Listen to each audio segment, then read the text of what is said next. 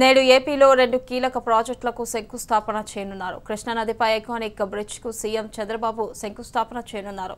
ఇబ్రహీంపట్నం ఉదండరాయపాలెంను కలుపుతూ నిర్మించే ఈ వంతెనను భారతీయ యోగముద్ర ఆకారంలో ఉండేలా డిజైన్ చేశారు.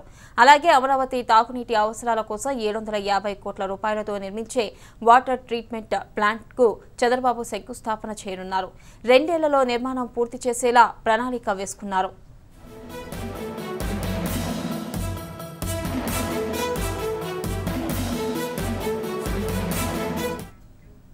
ఇక దీనిపై మరింత సమాచారాన్ని మా రిపోర్టర్ తిలక్ ఫోన్ లైన్ లో అందిస్తారు. తిలక్, చెప్పండి.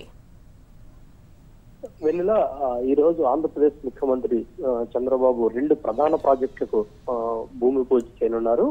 ఇబ్రహీంపట్నం వద్ద ఉన్న పవిత్ర సంగమం వద్ద ఈ భూమి పూజ కార్యక్రమం జరగనుంది. మరి కాసేపట్లో ఈ భూమి పూజ కార్యక్రమం ముఖ్యమంత్రి చంద్రబాబు చేపడుతున్నారు.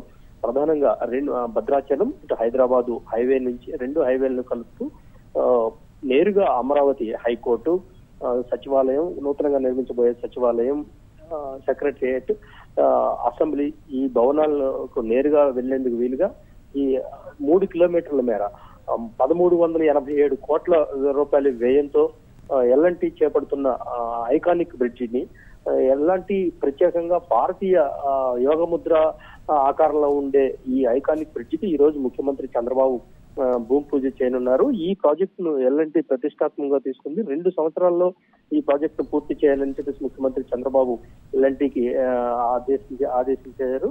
అదేవిధంగా రాష్ట్ర రాజధానిలో అమరావతిలో నివసించే 2050 వరకు 35 లక్షల మందికి పైగా ప్రజలు అమరావతి నగరానికి చేరుకుంటారనే ఒక అంచనా రాష్ట్ర ప్రభుత్వం అంచనా వేసింది.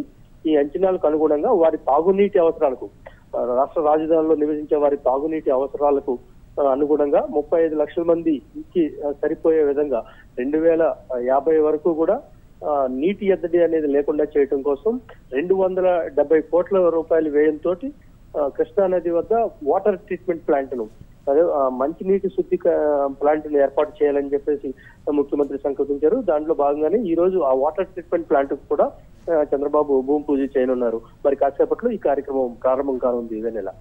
Right Tilak, thank you.